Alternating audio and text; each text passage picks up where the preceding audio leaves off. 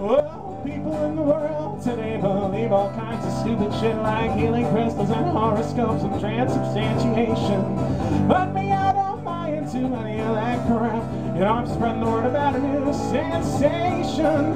Whoa, I believe in Paul the Psychic Octopus, Invertebrate, but very good at predicting the outcome of sporting events. You know, nobody knows how he does it, but he's almost always right. You know, that's proof enough to me that he's the second coming of Christ.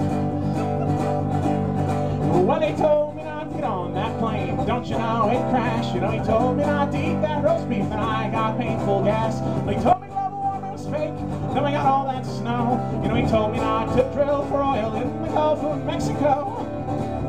Oh, I believe in Paul the Psychic Octopus. He ain't got no spine, but don't you mind, he knows the length and breadth of time. He always gets to win a ride no matter what game they play. And eventually he'll fight the devil at the end of days.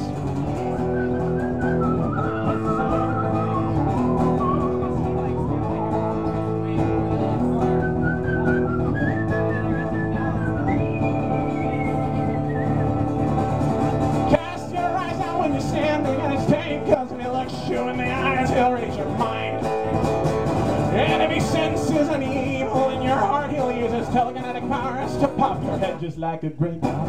So if you're stumbling through this world without a purpose, searching desperately for something to believe in, well, just open up your heart and let its slimy tentacles embrace it. Nothing ever can replace it. Maybe you'll just have to face it. Whoa, I believe in Paul the Psychic Octopus. I believe he gets his information straight from the beak of the soccer god. You know, somebody said he was just a stupid, lame-brained cephalopod, but I do believe I would punch them in the throat. Well, I would punch that motherfucker